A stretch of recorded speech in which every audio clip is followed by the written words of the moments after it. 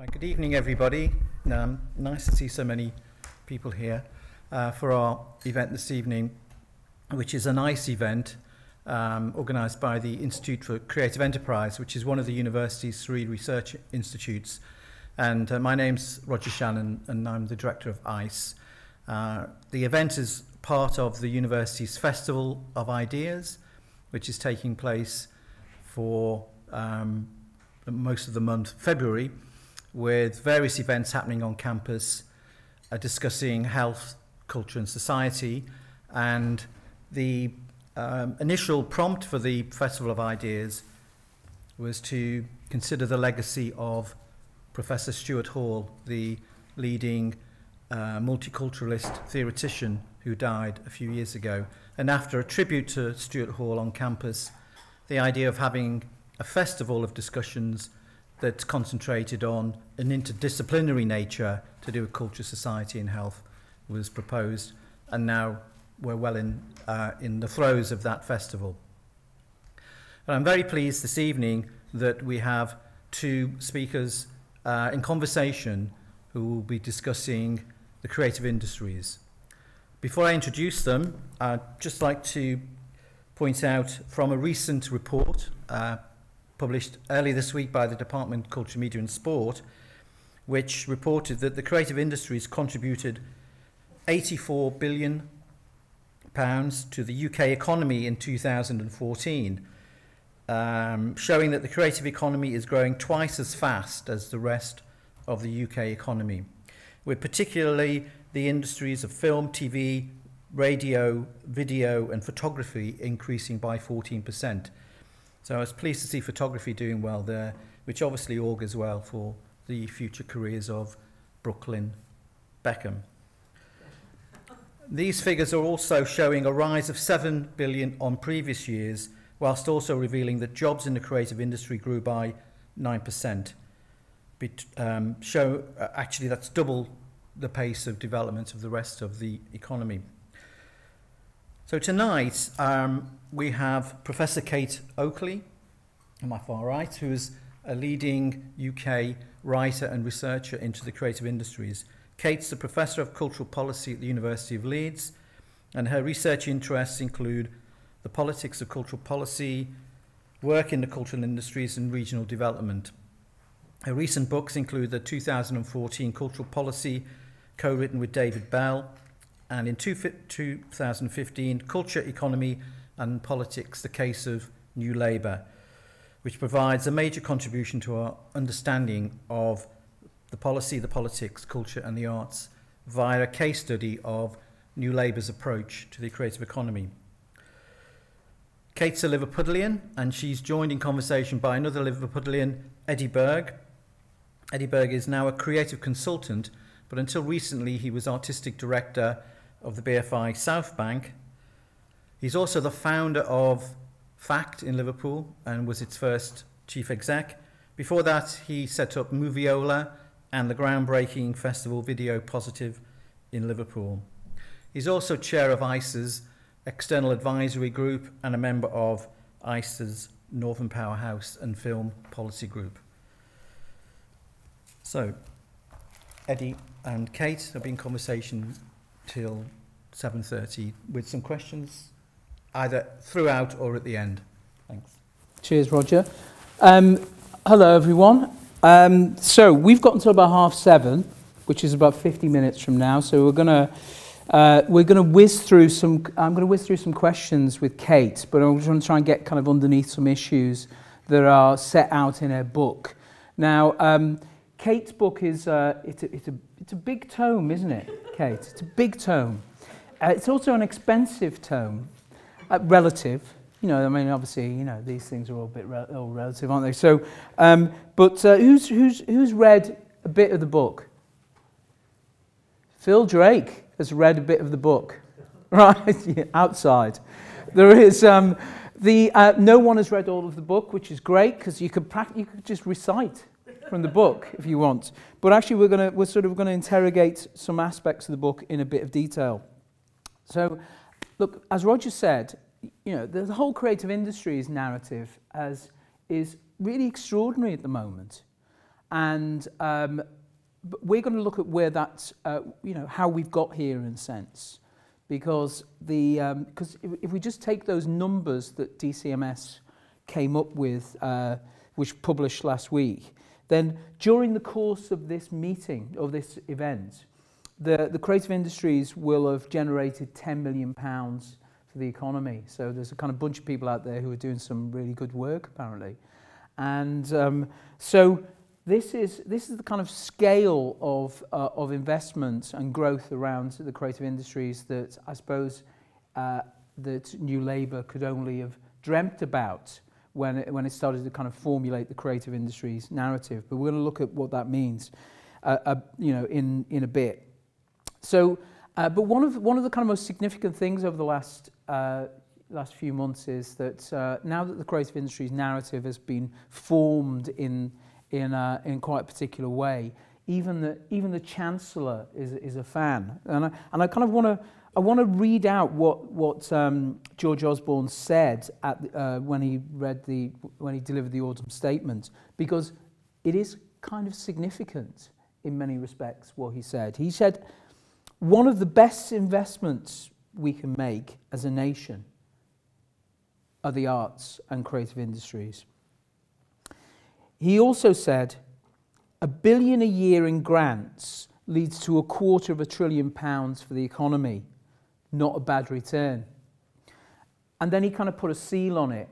And I think this is a kind of very significant thing to say, which is cuts to the sector would be a false economy. And this has been a kind of central debate, which we're going to come back to in the conversation. So even the outgoing chairman of the Arts Council, Peter Bazalgette, said at the time, "This is an astonishing landmark settlement for the arts." So in real terms, it's a cut, because in real terms, over the life of the CSR, the Comprehensive Spending Review, it's a real terms cut of about 5%. But the settlement in relation to everything else that was going on is really extraordinary. So in the context of the sort of austerity framework. So, and we're going to hear more about how we've, about the overall kind of investment around the arts over the last 20 years, because where we've come to, where we've gone from, where we've come to, and start to kind of position this a little bit more. But, speaking as someone who has been running or very active or around the whole cultural debate over the last 25 years or so, that, I suppose that one of the characteristics of the kind of New Labour period was what, people came to call the sort of Faustian pact, between, there was an increased amount of money for cultural activity of one sort or another, and the actual stats are really quite incredible. But obviously that came at a price. They came with a kind of set of expectations about delivering on other agendas and other policies, which again we're going to hear about shortly. So we want to sort of explore how we've got here, how we've got to this point, and so I'm going to talk to Kate about some of the contexts in which New Labour were responding to when they developed their initial cultural creative policies.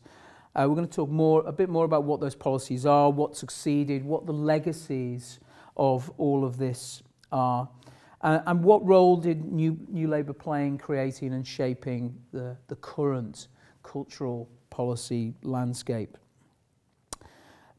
Before we hear from Kate, though, I think let's look at something for a few minutes. So we're going to look at a clip of something that was actually on TV recently, but I think it gives some useful clues to some of the things that were in the air before New Labour got into power, and that perhaps in certain ways were advanced in the first term of the New Labour government in terms of sets of ideas. So I am going to do the tech on this, hopefully. Britpop was a particularly British media creation, which included everyone from Suede to Pulp and Blur to the Cain and Abel of British rock, the Gallagher brothers, with their band Oasis. With them came the perfect storm of politics, music and PR.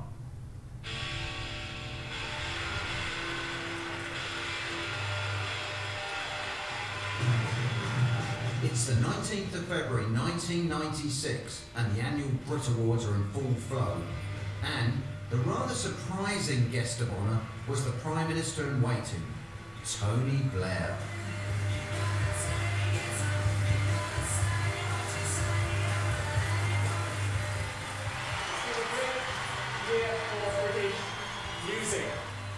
British music back once again in its rightful place at the top of the world. The evening belonged, however, to Oasis. In 1996, Oasis were at an absolute zenith. People forget how big that band were. So by the time of the Brit Awards, they were front and centre. Indeed they were, and they swept the board, winning 3 awards. Their swagger suggested they'd been enjoying their evening. I mean, the Oasis table were, I like to a man, were on ecstasy. So no one was out of his mind, do you know what I mean? You know, so they were just like gone. And it was in this state that Noel gave one of the most surprising speeches in the history of music. There are 7 people in this room tonight who have given a little bit of hope to young people in this country. That is me, Arkin, Bonehead, Wixie, Alan White, Alan McGee and Tony Blair. And if you don't know anything about it, you get up there and you say Tony Blair's hand, man, the man. Pass to the people. I mean, it was like a kind of ridiculous statement, but I mean, it was like, but I mean, when you're on ecstasy, you make ridiculous statements. He just happened to make it in front of like 100 million people watching it. Being endorsed by Noel Gallagher in that environment was an absolute. That's what I'm looking for. PR godsend? Perfect. You should be PR. The endorsement of the Labour Party by Oasis in particular was big. Do you know what I mean? You know, it made it cool to be young and vote Labour. But New Labour, knowing they were onto a good thing, wanted more. So one of Blair's inner circle, Margaret McDonough, contacted Alan McGee and his head of PR, Andy Saunders. Margaret McDonough wanted to understand what we did and how we did it. She wanted to understand how you can manipulate popular culture, how you can take popular culture and layer on politics and layer on message. Today is gonna be the day that they're gonna throw it back to you. She was smart enough to realise that if she used us properly and she used our knowledge and she used our contacts, that she could create something quite special for the Labour Party. By now you should have somehow realised what you gotta do. So the first thing she asked us for was Oasis's database, and we said no can do. And then she said, can you get Noel to do a youth Labour Party conference? So I was like, I doubt it, but I'll ask. And then I phoned him and he was like, oh fuck man, I'm just back from America, I can't do it. Just give him something, McGee, just give him a gold disc or something. Backbeat, the word is on the street that the fire in your heart is out. So I went with this massive big fucking multi-platinum thing to Blair. And I went to the Blackpool Youth Conference and I met Tony Blair. Tony Blair very cleverly used Creation Records as a great example of New Labour. It's a great company, you know, we should be really proud of it. I was just telling me, he started 12 years ago with a £1,000 bank loan and now it's a turnover of 34 million, and that's New Labour. So, what you have to remember is everybody is spinning everybody. So, Kate, because in the book we've got in the book that only Phil Drake has read part of. But many more people will have done after everyone tonight. in the room will have read it by the weekend. There is much is made of the relationship or the appropriation of popular culture in terms of the creative industries and culture and more general cultural narrative at the time by New Labour. Mm-hmm. But what would be really useful for us to understand is to tell us more about the sort of wider cultural landscape at that point, the policy landscape around culture, and to what extent New Labour were drawing on that existing policy landscape in the first term, and to what extent they were starting to look at, as we've just seen, the opportunities around appropriating aspects of popular culture. Okay. I think it's fantastically, evocative even for me to look at that bit of footage, because I think it's quite important to remember now when there's, including in our book, a fair degree of kind of cynicism about the New Labour period, the sense of a political moment in 97 when they were elected, and the sense of being change after quite a long period of political stasis and what seemed like an exhausted regime, what seemed like a celebration of nostalgia. John Major had his famous, Elmer ladies cycling to whatever it was, Evensong references. There was a kind of sense of the past, I suppose, dominating British political landscape. So there was a sense of a moment. The whole New Labour thing, I think, comes over very kind of strongly in that. And I think that there was a way in which that New Labour were drawing on what had been happening essentially since the mid-80s in London and other UK cities. So I think that's one of the things that's important to remember. They didn't kind of create this merger of popular culture, urban regeneration and public policy. That was happening anyway. It had been happening anyway in a variety of places. I mean, I think it's important to kind of stress, isn't it, that this moment where there was a name change, because just about the idea of something that's future-facing and something that's that sort of is nostalgic in a sense. Yes. Because DCMS didn't exist there wasn't something called DCMS that existed in 1996 at that moment. It was the Department of Heritage that existed. Indeed. So, that's one thing that New Labour were responding to. Exactly, yeah. There was a kind of desire to associate it with modernity, to associate it with novelty, to associate it with popular culture. But the popular culture thing, I think, came through two sources. So one of them, what was already been happening in cities, Liverpool, Manchester, Sheffield, and obviously with under the GLC in London. That was a strong kind of trope. And also what came through their kind of intellectual lineage, you might call it, in things like Marxism Today and in work that was influenced by cultural studies, by Stuart Hall, by people like Martin Jakes and Jeff Mulligan, all these people who had, spent a long time essentially making the case for the emancipatory potential of popular culture in some ways. And I think that heritage was also part of that story, really. And then there was an opportunistic element to it, which was that, there was a sense in which the nation was kind of exhausted. They needed a narrative. They were very keen on it wasn't really called spin, actually. I mean, spin, the term, calling it spin, which obviously comes from the US rather than the UK, came in during the New Labour period. People didn't really speak about it, spin in 96, 97. But the idea of presentation, which they did get to some degree from their experience of overseas and particularly in the US, those kind of things, I think was part of that narrative, part of articulating we are different, we're new, we're not the old socialist, discredited Labour Party, we're not the Conservatives who are mad in nostalgia, we are this different entity in a sense. And there's something you talk about early on in the book, which is about the kind of social democratic traditions of the positioning of culture, which is often the kind of margins. But the sort of impulses, the competing impulses that between the democratization of culture and cultural democracy. Yes. Can you just talk a little bit about that? So I think the New Labour inherited from, as I say, partly its kind of Marxism Today, post-structuralist kind of intellectual lineage, and what had been going on the ground in cities, so these two kind of things. From that it inherited a narrative about the potential of popular culture to break down barriers in society to allow, you know, women, working class people, people of colour, groups that had often been marginalised in our society and in our culture, that it offered them a potential to sort of remake the nation in some ways. And I mean, quite a profound kind of way. There was a remaking of cities going on.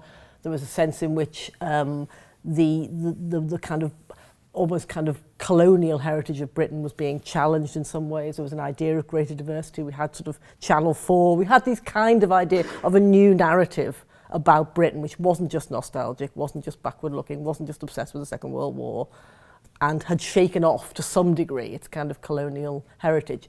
And I think that in the case of New Labour, that did have a commitment to democratising culture, which I understand of as making it more accessible to people, bringing these things.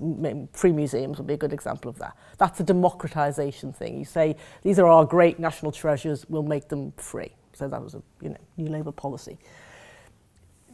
But what they were less good at was questioning the nature of whose culture and what sort of culture, and who's being represented. I think they were less good at that side of it, which would have been part of their heritage from something like the GLC. The GLC looked at this both at the point of view of how do people get access to culture, how do they participate, how do they go to things, free festivals, all that sort of stuff, but also whose voice is being heard. New Labour did the first thing. They were concerned to get more people culturally active, culturally participating, but they were less questioning about the nature of culture itself, I think, in some ways. So tell us more about the kind of beginnings of DCMS, because obviously this is the first time where the term creative industries starts to get hardwired into a kind of policy narrative. Yeah. Although it's been kind of kicking around in different ways. Yeah, it's been kicking around. It's been kicking around, but it's the first time it's really, been part of a government agenda in that way. So tell us how that came into being, and what, because in the first term of New Labour there are not really many policies as such, but there is. But tell us what was, what were the key elements of the policy framework around creative industries at that time? Well, remember, there weren't really many policies as such because there wasn't really much money in the first term. They agreed to follow Tory spending plans. So for the first 2 or 3 years, they didn't spend that much money. The money that you spoke about in your intro came later. The kind of bit upping of cultural. So there wasn't a lot of new money for cultural activities in the first term, or certainly in the first 2 or 3 years. But there was a kind of ground clearing exercise, which, as you say, was partly about renaming the Department of National Heritage as the Department of Culture, Media and Sport, having a big sort of what became known as a mapping activity, a counting activity to find out how much cultural production essentially was going on in the nation, what sort of, let's define these industries, let's say that they create some sort of economic entity, and then let's count them and find out how much of this stuff is kind of going on. And that was, I think in some ways, a classic mixture of both directed public policy. There was a longer term commitment coming out of people like David Putnam and John Newbigin, who'd worked with him, and Will Stevenson, and various cultural advisors have been active in the last years of the Conservative government as advisors to the Labour Party. There was that kind of idea of let's recognise the importance of these sectors. We think they're probably growing in importance. We need to somehow name them, make them into an entity, and then count them. And then we can say, essentially, they are of greater economic importance. And for Chris Smith, who was the first New Labour Minister, Secretary of State for Culture, this whole kind of naming and making this important, making the economic case for these things was what he would describe as the central activity of his first term, and what he regarded, along with, when we interviewed him for the book, along with free museums, as the best thing that he did. I.e., for policy, you need to name an object. You need to have something for public policy to act upon. Culture had always been difficult for all sorts of good reasons, and because it was partly because it's kind of fuzzy, and partly because governments, particularly in Britain, which has got an arm's length relationship, don't like to intervene too much because it's sensitive and politically controversial and those kind of things. So in a way, a policy object had to be created, which could then be acted upon by the policies that came later, really. Because I think one of the things that that the people in the cultural sector often talk about when they sort of characterise the difference between, let's say, kind of Labour administration, whether it was New Labour or you know, a Feel a previous lot. version, Yeah. previous version of Labour. Yeah. And the or Tory or coalition government is, you know, the arm's length principle Yeah. during New Labour Yeah. got a lot shorter. Yeah, it did. So this kind of leads on to this sort of idea that actually a lot of people associated, not just with New Labour, not just obviously the additional investment, Yeah. came at a price. Yeah. And that price was what came to be called instrumentalism, Yeah. I suppose. Yeah. So again, can you give us some background Okay. to that? And because I think there is, you know, this is in some ways this kind of can seem like quite a dry subject, but you know, the fact is there's a if you're working in the cultural sector at whatever level, and you're getting increased investment, the sets of expectations that came with that investment during the New Labour period changed, and they changed in a very interesting way. And so one of the things I think that's also kind of interesting here is that, you know, the extent to which the cultural sector itself influenced policy once the Faustian Pact was in place. Yeah. Yeah. Okay, so there was a question there. There was a question some time ago, yeah. Yeah. So the question was sort of instrumentalism in a sense, where that came from. So again, I think we do try to say this in the book, although whether we say it clearly or not, couldn't really say. But all public policy is instrumental in a sense. There's not much point in having non-instrumental public policy. You presumably want to achieve something by spending money and having a public policy. And cultural policy has always had an instrumental element to it. So New Labour did not invent that. They didn't bring instrumentalism into a world that was hitherto untouched by instrumentalism, right? But they did emphasise it very strongly. And I think they did it partly because of this mixed heritage they got. They had the kind of remnants of a sort of social democratic ideal in there. So they'd made this economic story. They'd not made the story, I mean, it was what was happening. But they brought about this mapping exercise which showed that the sectors were big and they were growing fast and they were bringing lots of new jobs, etc. So they had an economic story that they could take to the Treasury. So there was an element of economic instrumentalism. So after that, every story had to be about growth and jobs and investment, and that was kind of created. But there was always also alongside that a kind of social story. Labour could never completely drop that side of it, partly because of their own, you know, political heritage. They couldn't just say, look, jobs, growth, in a way that I think that Osborne somewhat more can, you know. Labour had to have a social story for this as well, and the social story was about urban regeneration. It was again about community development. It was about participation. It was about all the good things that culture is kind of supposed to do to you. And because of the extreme, which have been criticised for, of course, a lot in lots of other, you know, critiques of New Labour, their extreme kind of managerialism.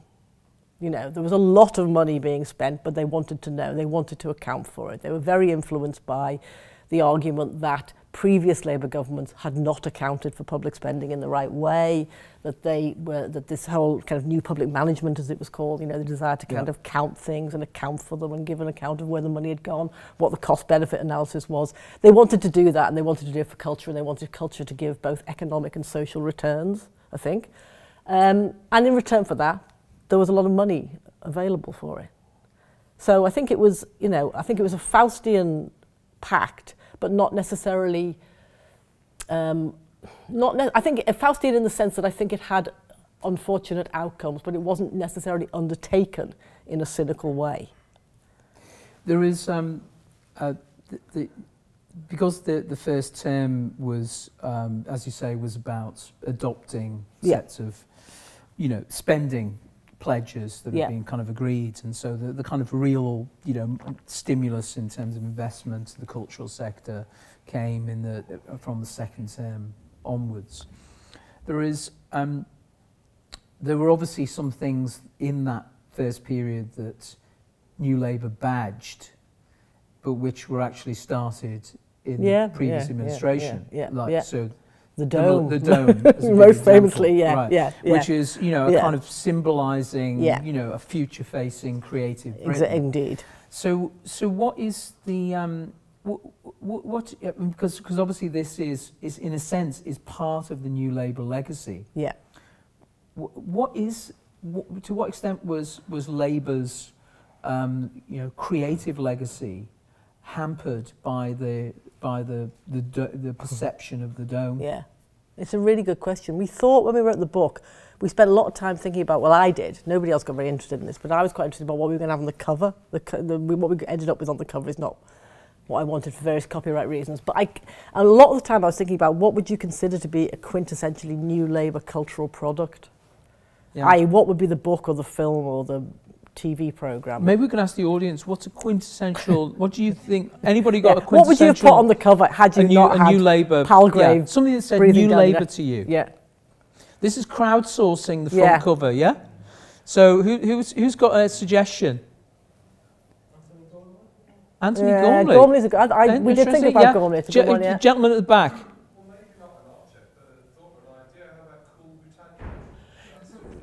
Yeah. Yeah, although Labour tried to kind of disown that We did think about, yeah. Geezer movies. Geezer movies? You mean Guy Ritchie? What you mean as in what, like his Icelandic geezers? is this the banking crash? The sort of gangster genre that seemed to be fueled by the availability of the lottery funds. Right, okay, yeah. Geezers. Well, exactly. The Noel Gallagher at number 10 with a glass of wine image, the Cool Britannia image, we did think about that. I thought that too cliched is what I thought. I think, slightly over-determined. But interesting, that's a kind of turning point, I think. The moment when they went to number 10 was the moment where the kind of, it's something shattered at that point, you know. Yeah. And I've, you know, for a lot of people it was, well, I think for some people it was a sense that this is just more of the same, dressed slightly differently. Yeah. There is. So, but the interesting thing here, has anybody actually just? I've cut people off there. Has anybody else got an interesting suggestion for a front cover? Yes. I was going to suggest the image in my head, which is just a Union Jack painted onto a guitar. Okay. Okay. Nice. Shall I tell you what the other ones? Nice. I did this exercise when we were thinking about the cover of the book. I did this exercise asking very people, and two other suggestions I got a lot. One was the Damien Hirst, the diamond-studded skull, which is right at the end of the New Labour period. I think it was sold during the banking crash, wasn't it? And the other one was my favourite one, which I wanted, but we couldn't get the rights agreed, was Billy Elliot. Oh, right. Him jumping up, the kid jumping up. Yeah. And everybody thought that was, well, the person I discussed it with thought that was quintessential New Labour because it was in the Northeast. It was a story about mobility and aspiration and meritocracy. But it had a sort of soft old Labour heart. Yeah. And I actually think that should have been the cover. I think that was the story in some ways. We need to work on a song for the audio book. Yeah? So... Liverpool has Capital of Culture 2000. Yeah, Liverpool's, yeah. I mean, obviously, yeah. I mean, obviously, that in a sense, that's kind of part of a kind of an interesting narrative. That there's a kind of unintentional narrative that, as it were, that came with a bit later on. Yeah. But there is. So moving on from the Labour's first term and the sort of, you know, the potential, you know, major banana skin, as it, you know, of the dome. Yeah, which I don't really hold them responsible for in a way. I mean, entirely. But in sense, the second term is in the second term there's a lot more money pumped into the cultural sector. I mean, the figures are really significant. I mean, there's a kind of sleight of hand going on as well at the same time about the way in which local authorities are funded. Yeah. But basically, there's a combination of a lot more kind of regional money going to regions, and lottery funds, and European funds. A lot more the zenith of European, the sort of, you know, of European funding. Especially Liverpool obviously benefited a lot as having Objective 1 status, and the amount of money that was going via Arts Council England to the cultural sector had increased almost threefold in the space of 10 years. By the time of the beginning of the second term. So plus, as I say, the lottery money was now beginning to kind of come through at a level that that meant that there was the whole cultural infrastructure development that could play into the cultural regeneration narrative, or the wider regeneration narrative. Mm-hmm. So talk us through the second term, because in a way, the second term is where there's a lot more money. Mm-hmm. There's other kinds of policy developments going on, and there is and the cultural sector itself is playing a kind of bigger role in the creation of that narrative. Yeah, I mean, there are other policies. In some ways, I think in a lot of the policy things that are going on are the formation of kind of institutions, and so there was a kind of new Labour formation of cultural kind of institutions, from Nesta to the Film Council, and the cultural consortia. There were lots of different kind of institutional jigsaws that were kind of set up, and bodies that were set up to administer this money, particularly at a kind of regional level. There's a lot of infrastructure building in the second term. I mean, the cultural landscape, I think, in terms of, particularly contemporary art galleries, but other things too, of the country was transformed in that period. Lots of stuff was built. Some of that was desperately unsuccessful. Some of it was very successful. A lot of it was kind of in between, which is probably reasonable enough, really. But there was a much stronger, I think, by then, push on the kind of instrumentalism returns, on the kind of measuring of benefits of one sort or another. Economic, social, well-being narrative starts in that kind of period. The whole idea of kind of well-being, all these kind of things get much more of a kind of formalised, I think, in that sort of period. Although there is the interesting thing about the kind of Tessa Jowell period, isn't yeah, it? so instrumentalism reaches yeah. a kind of point. The cultural sector complains about being constantly asked to account for things, particularly in terms which it's not very good at accounting for. So a lot of the questions about who goes to things, who gets to produce things, a lot of the questions about inequality, interestingly, which will now dominate, even media conversations about who works in the cultural industries. Why is the Oscars shortlist all white? Those kind of questions were sort of starting to kind of bubble away, I think, in those early days, because there was a lot of growth in these sectors. There was a lot of dynamism, but there wasn't the story of working class people, people of colour, women, necessarily hugely benefiting from that growth. It was becoming apparent that that wasn't really the case, that there were inequalities that were kind of remaining and in some cases deepening. So I think the cultural sector, I think, gets a bit nervous at this point. It's slightly sick of being asked to account for who its audiences are in a very detailed way, and to give this kind of story about social and economic benefits every time it's getting money. But also I think there was a growing nervousness that, it wasn't really delivering on some of those things. Because the question of who the cultural policies are for is interesting. So obviously what you mentioned before, the free museums, or rather free access to museums. There is which came in. It was the first term initiative, but actually was only measured largely in the second term. Exactly. And I mean, I think it's worth saying something about that, because it's instructive, isn't it? Because it wasn't the free museums model wasn't universally supported within the cultural sector. No. And then there are kind of questions about to what extent it actually drew a wider audience to museums. So just talk us through that, because I think it's an interesting story in itself. I mean, to some degree, there were certainly some of the big national museums who were opposed to the introduction of free museums. Some of that was about them being concerned that they wouldn't be able to manage the numbers, which you could say in some cases has turned out to be the case. Some of it was, I think, essentially a sort of, the great unwashed will be at our doors kind of thing. There was a sense in which museums felt, the big national museums felt that by charging they had a certain autonomy over the money, and it regulated the numbers of people coming in, and people who wanted to come in kind of came. So there was a pushback from them, and then New Labour did, as Nye Bevan said about the introduction of the NHS, stuff their mouths with gold in a way. I mean, they bought them off by saying we'll help you with the kind of VAT problem that they had.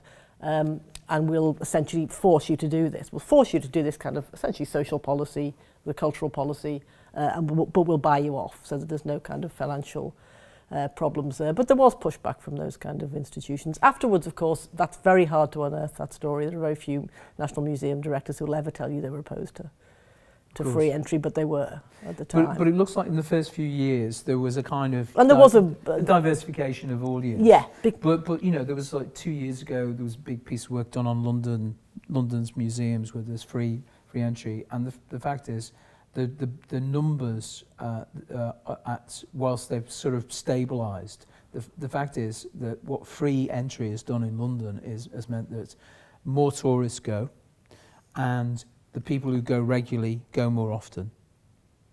So it's not a broader audience. No. It's actually enabled tourists to go, or a broader range of tourists to go, and the people who regularly attend to go more often.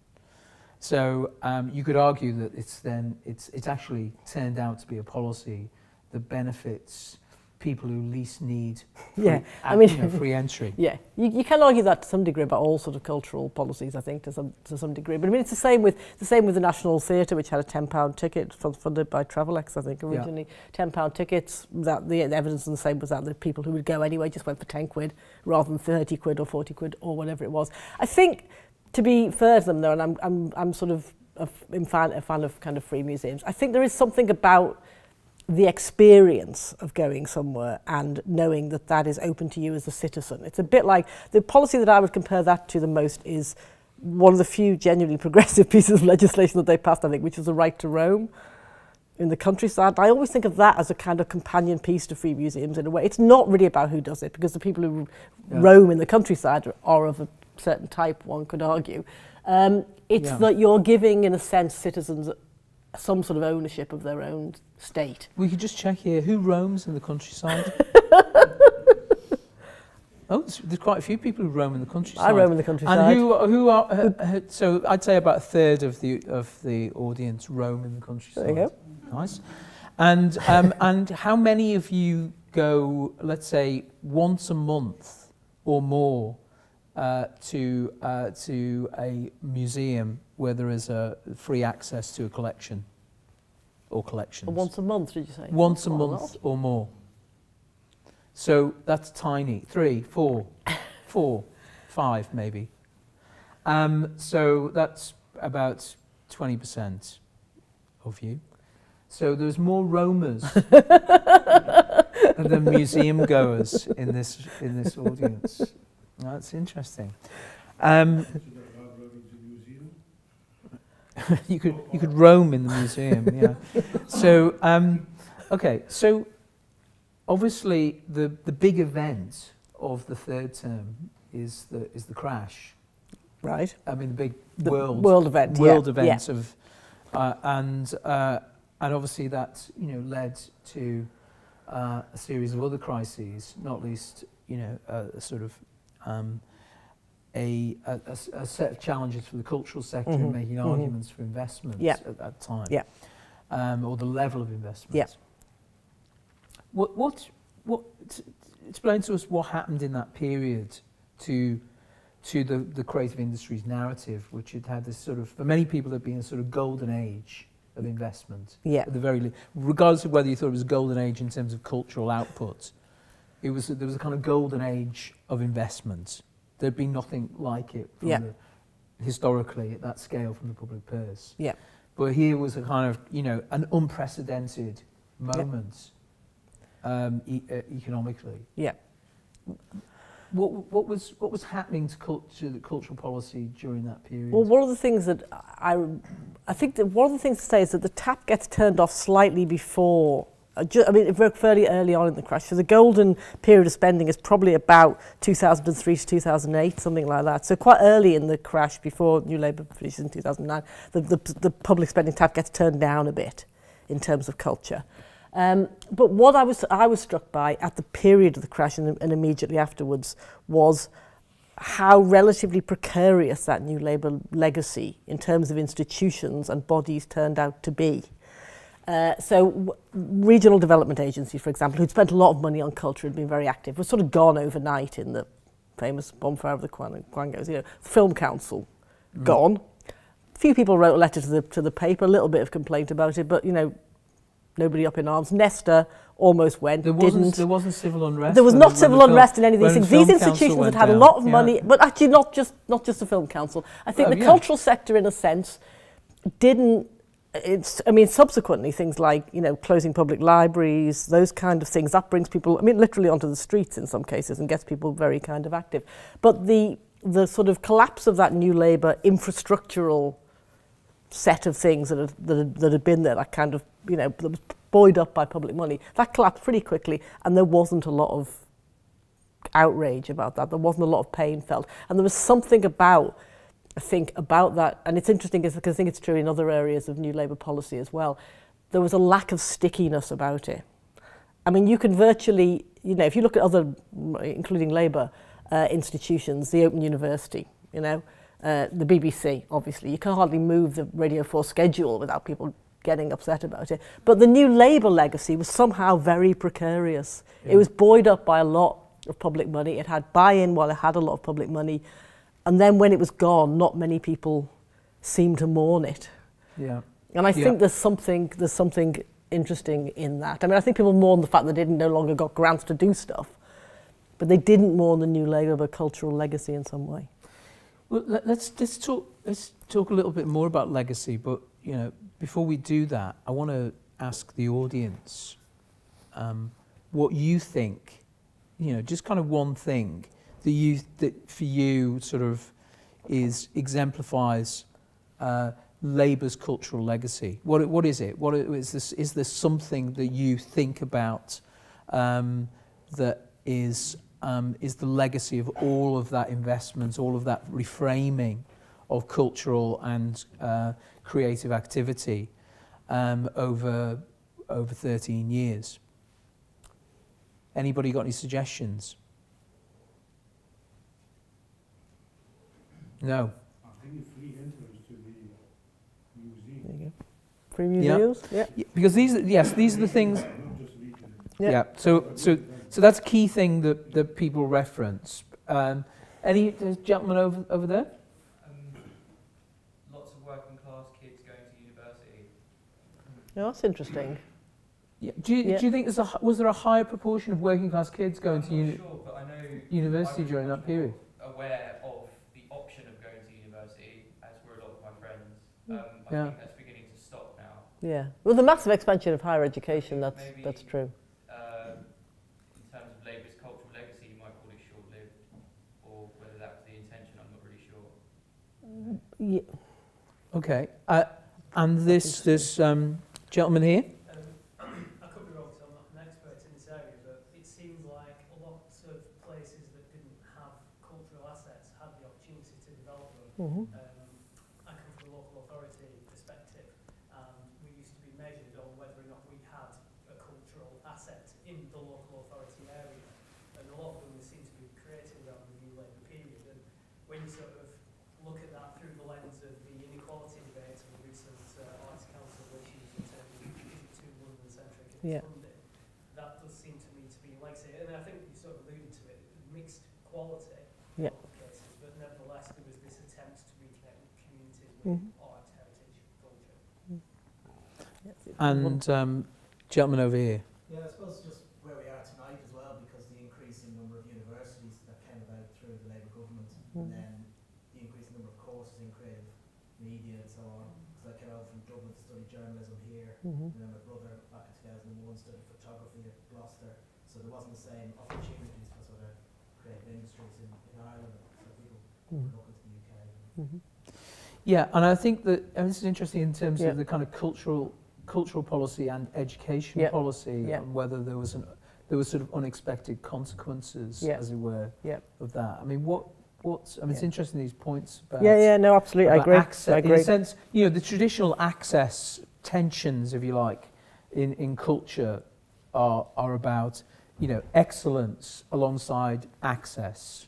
You know, how to balance that sort of idea of, you know, you're there to be in the sort of Matthew Arnold sense of doing the kind of the very best that you can kind of, you know, that's said and done, and you know, alongside the opportunity to connect people who wouldn't normally engage with that, whatever it is, to create the pathways for those people to connect with what it is you're doing. So that sort of during the New Labour period, there was, you know, there's much made of that kind of balancing. Indeed. And And so it's interesting to see what the interplay then was with education. Yeah, I mean, what's there your was, sense of again, it's a third term, to some degree, a kind of Gordon Brown thing. There was creative partnerships, of course, so there was an attempt, a very conscious attempt, to drive much more activity in terms of schools and art education, and to link that again to this kind of creative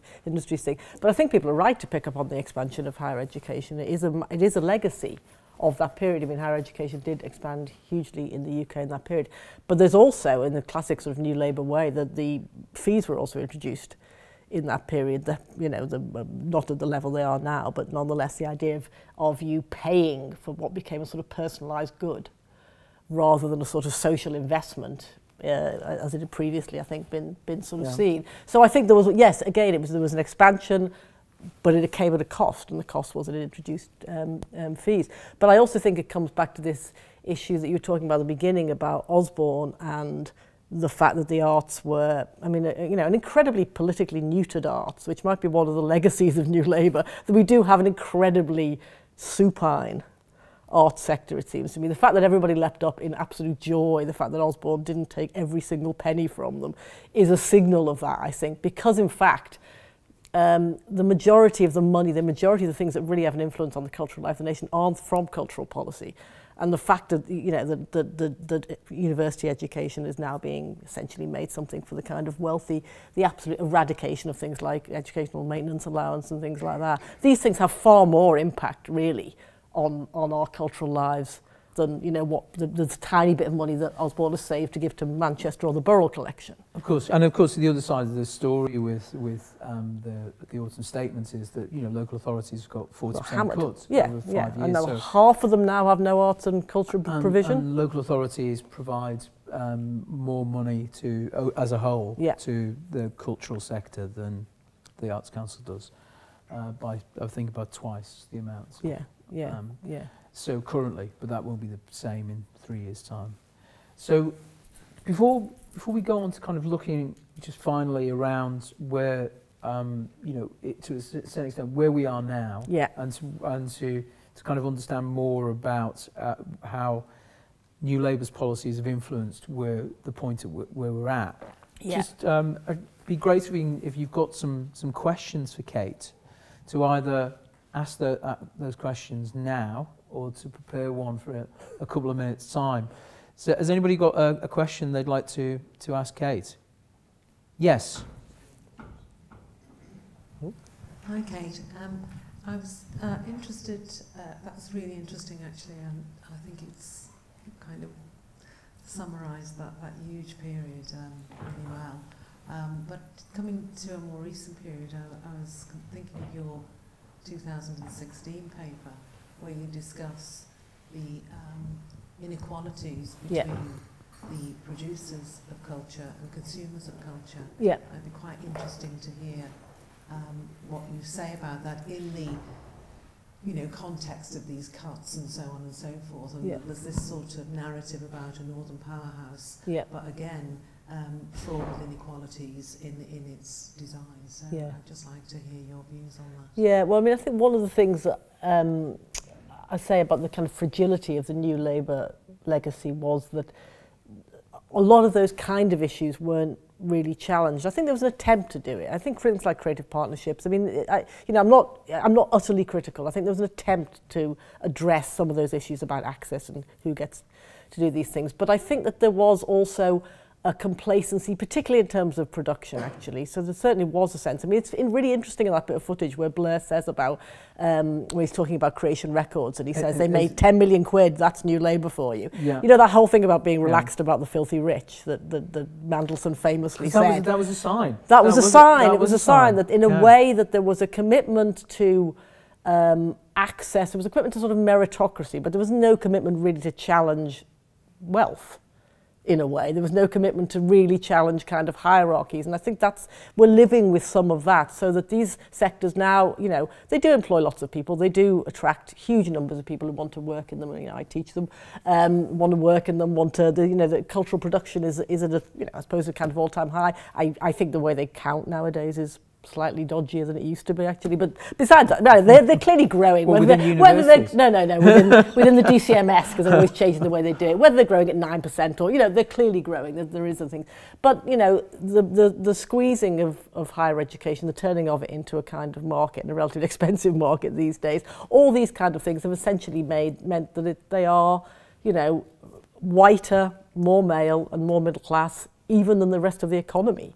And that in most cases they're getting more like that, not less. And I think we can't lay all that blame at New Labour's door, but for a government that was, you know, made the creative industry such a central part of its identity, I think, its political legacy, I think you do have to criticise them a bit for the fact that these sectors, these problems were there and could have been dealt with, or could have been at least recognised.